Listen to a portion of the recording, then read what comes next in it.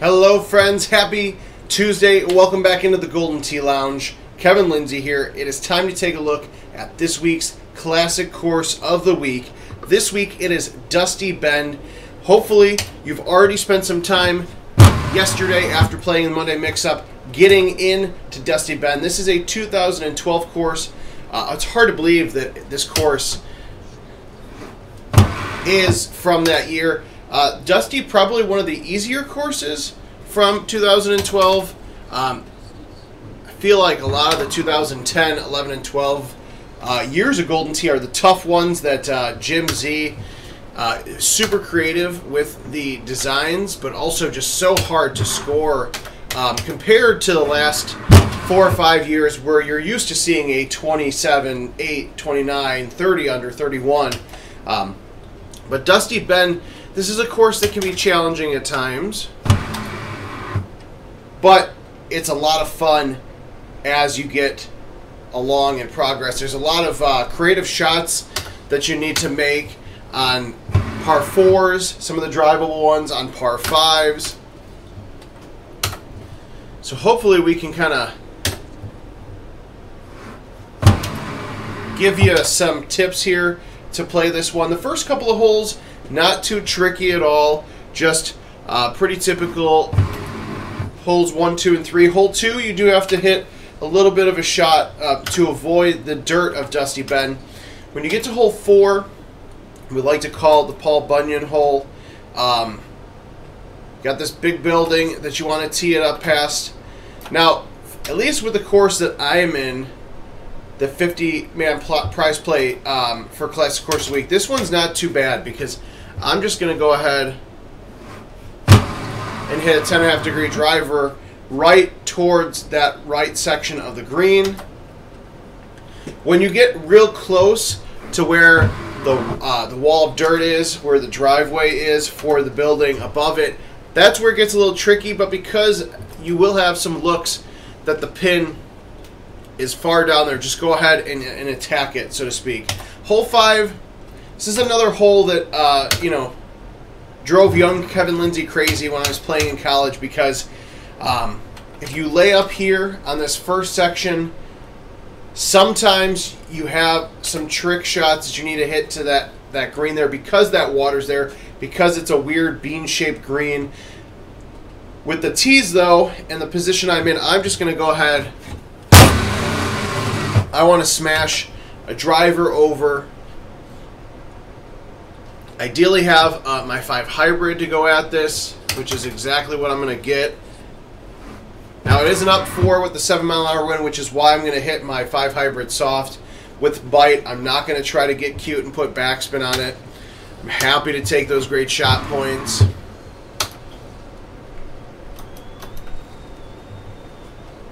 Hole 6, 672 yards, but don't freak out.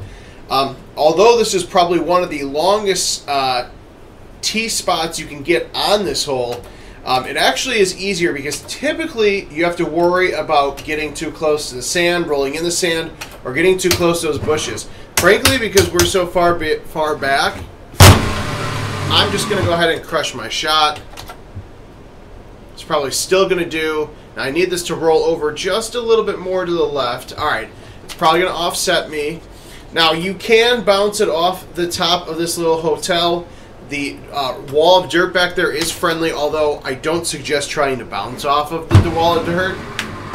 And of course, I clipped the little bush there. I thought I had got around it. That's just one of the things you got to be careful about because there are times where you'll get a tee spot that puts you right there. If you hit a 300-plus yard drive, it'll put you right there close to those bushes. Wasn't necessarily what I was hoping to do with having such a long tee box spot, but that's all right. Hole 7, oddly shaped par 3 green. You also have this massive, massive grain bin and building you want to worry about. For me, I'm just going to move my tee. I'm not going to hit anything special. I'm just going to hit my 3 hybrid. I really want to just get it on the green, which, of course, it's early in the morning recording this. Not going to happen. That's the trouble with this hole, is that it's very tough for a par 3. sometimes you're not going to have a direct look right at it. So definitely the tough spots of the course coming up here. Now we've got this this little diner gas station. Again, another weird shaped green. You don't want to necessarily go right for it.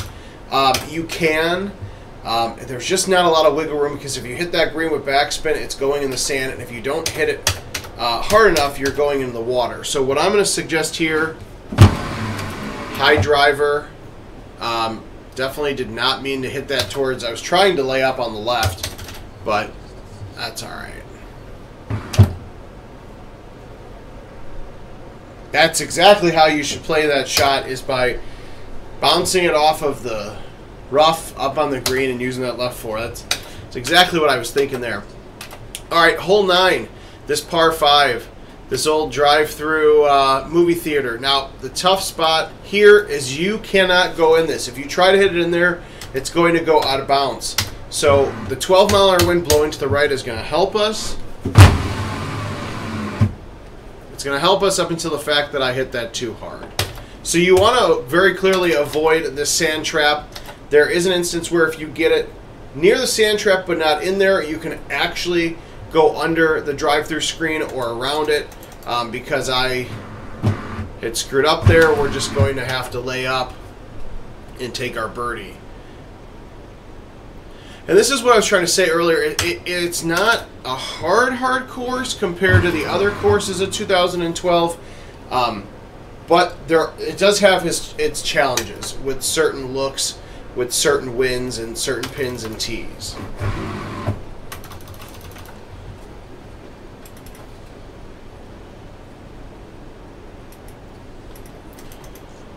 Hole 10, this par 4, another one that's very interesting. Thankfully for the contest I'm in, I'm just going to go ahead and just do a high tee. And we're going to just blow this right past it. This is a par 4, so just be mindful of that as you're trying to plan your second shot. A lot of dirt here. I'm going to just go ahead and play it safe and try to cut my 6-iron. Now I do have the super spin, so again, if you're not using those extremely spinny clubs, you'll have to look at your spin options a bit differently than the way I play it. Hole 11, this one's a pretty straightforward one. Avoid the sand trap to your left. When you get a pin in the beginning, in the front like that, it is pretty easy to just hit backspin and let it roll. Of course, I hit a bad shot. It's alright though. That's what you get with these videos. Sometimes they're great and helpful. The other times it's telling you what not to do. Alright, hole 12, our design a hole winner. One of the very first ones, Abandoned Rail Yard, the 2011 winner. This one, this look, again, with Classic Course of the Week, you're going to get all kinds of different looks every time you play. I'm just going to high tee a 3-wood around the trees, right over the water tower, probably a little bit closer than I was hoping for, getting near that water tower. But still getting the putt in for eagle. Now, hole 13, this one is an interesting one. So you've got a 9-mile-an-hour wind in your face. You can high tee this. Now, I'm going to just caution you, though, if you don't use the bird's eye view, you may not notice that extra tall piece of the building following it. So you got to be careful if you're going to try to lay up like that. You can go to the right-hand side here, but you're just going to add more distance when it comes to your approach shot. So what we're going to do, we're going to just go ahead and move our tee a little bit to the right.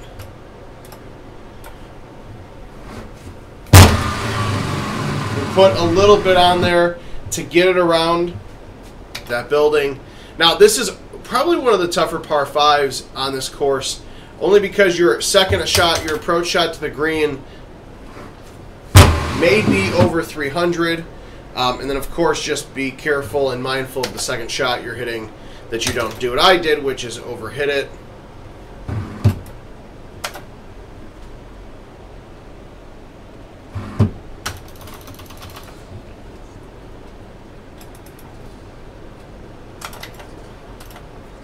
Hole 14, another one of those. You want to make sure that you're teeing your shot high to avoid those buildings.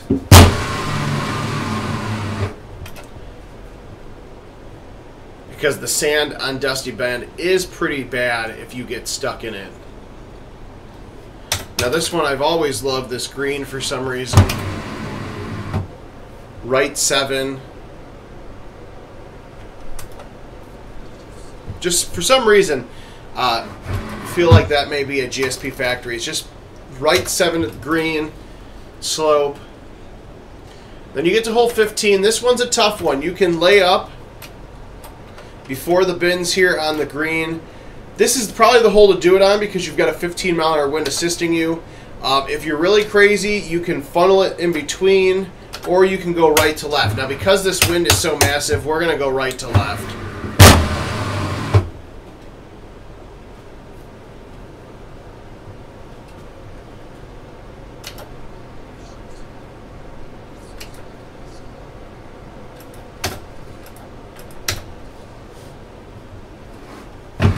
I'm just going to hit it a little bit extra to the right to make sure that we are playing it safe with that wind, because I do not want to get stuck in any more sand or dirt. Only got a couple holes left to go. You can tell it's a tough course because I have not played in a while, and the scoreboard keeps bouncing back and forth between some of my good shots and my bad shots. All right, hole 16, this par 4, doesn't seem like a challenge at first, and you may want to just blow your driver high and smash it. The problem is, if I do that in this instance, I'm going to have a much shorter approach shot. Now, it gets a little tricky if you try to lay up here because you have this big dinosaur to hit over it, but a lot of you have a 9 or 8 wood, may be the way to go. I'm just going to go ahead and do what I know. I'm not going to crush it. I'm going to hit it gently, but for those of you that have the plus spin or the super spin, just be mindful as you're going into your next shot here. I really want to hit this with backspin, but I know I shouldn't.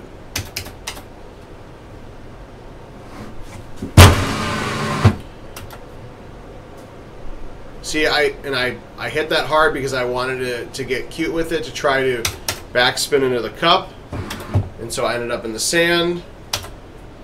That's, oh, never mind. I was going to say that's all right. Very clearly it's not.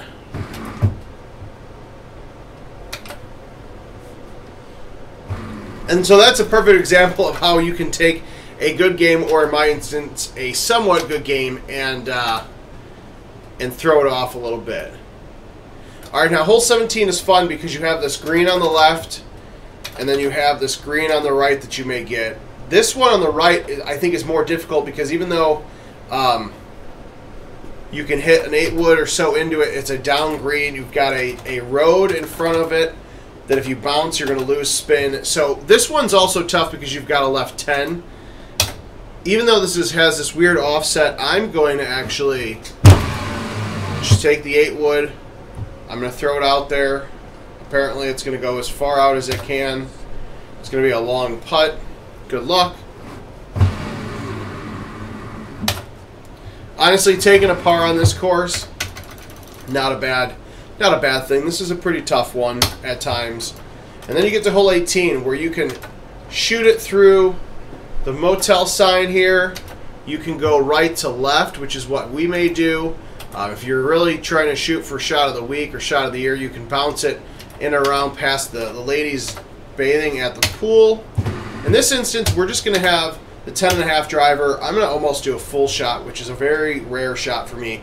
You got a 17-mile-an-hour wind in your face. I should probably go 3 wood. You know what? We're going to go 3 wood.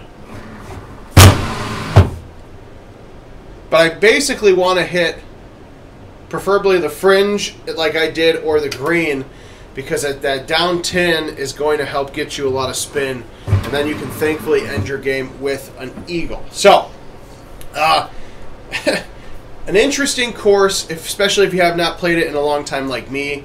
GoldenTee.com/locations to find a commercial Golden Tee Live or Golden Tee PGA Tour game that has been updated to 2022 near you. Stay tuned all week long. More Golden Tee action coming, and we'll see you guys again soon.